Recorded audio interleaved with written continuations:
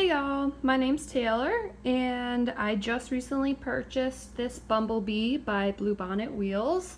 I think it's a really nice, quaint beginner wheel. I just started spinning, so I'm not an expert by any stretch of the imagination, but I wanted to do a quick little review just on the assembly and treadling. I don't have any fiber with me to actually spin to show you how that works, but I figured this would be a good start. So anyway, it came unfinished, so I had to use a finisher all over the wood. I used Danish oil as recommended by Bonnet wheels, so I just put one coat. I left it dry overnight.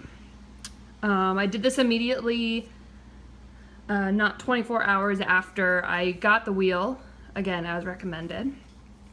Putting this thing together was relatively easy. It comes with the DVD and it shows you how to put the flyer on, put the bobbin on the flyer, how to adjust the scotch tension, to put these on, and I kind of like the treadling on this. I don't have a lot of experience, but I think it's nice. You can hear a little bit of the squeaking. I'm not really sure if that's because I haven't screwed in something correctly or it's the metal up against the wood. Regardless, I think I'll reach out to Bonnet wheels.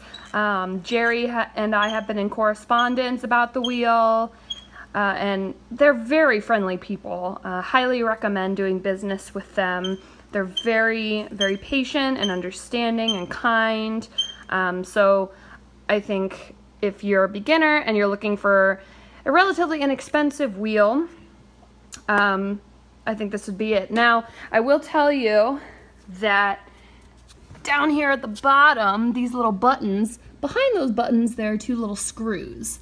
And those screws were a pain to get in there. Now, I'm not sure if that's just my general not knowing how to screw something in properly, or if it was just really tight. I'm not sure, but it took me a good hour to try and figure out a way to get those in there.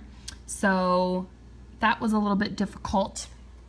And overall, I think if I had another critique for Bonnet wheels as far as the demo on how to put this thing together, is to where there should be space in between this little knob here. I'm sure there's a more scientific actual name for that, but this right in here, the person in the DVD had mentioned space in between here and here. And I'm a little bit confused on that because, as you can see, there's a little bit of room here and it kind of goes back and forth, and I'm not sure if that's how it's supposed to be or if I need to adjust. That's something I'm going to reach out to them about. And then same with this down here.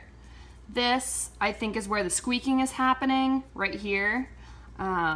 So I'm wondering if I pull back and forth, I can't really, there's not really a lot of room in there. Should there be room? Should there not be room here?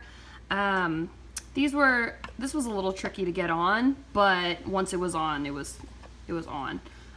So again, those are my little critiques and praises about the BumbleBee wheel so far.